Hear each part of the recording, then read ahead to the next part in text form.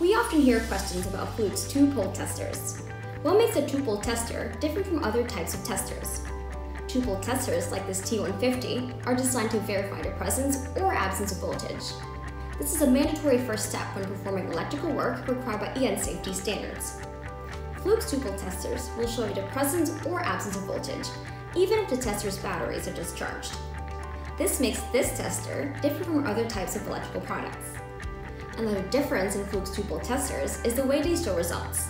The tester vibrates, gives an audible tone, lights up an LED indicator, and shows a precise digital value of the voltage detected.